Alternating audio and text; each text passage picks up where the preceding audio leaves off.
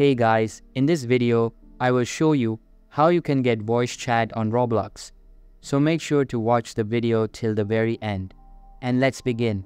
First, you want to go to the home page of Roblox right here. Then you're going to want to go to your settings.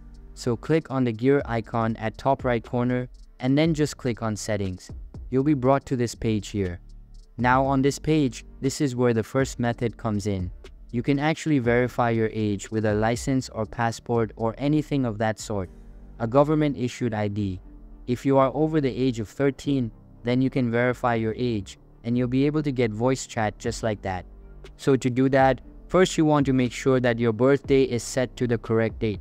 So if you put in the wrong birthday when you first made your Roblox account, you're going to want to change that, and then you'd have to verify your password and then you could change it.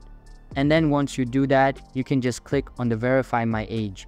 And you go through with the process of scanning your ID and sending it to Roblox so that they can verify your age. And then you get voice chat right away. And once you got it, you could head over to privacy. I think there would be an option right here, right above camera input that says microphone input, and you'd be able to turn it on right there. However, if you aren't over the age of 13 or you don't have an ID that you can use to verify it, you can also use your parents' ID and just set your account age as their age. So that's basically how you can get voice chat on Roblox. So that's all for this video. Hope you liked the video. Thanks.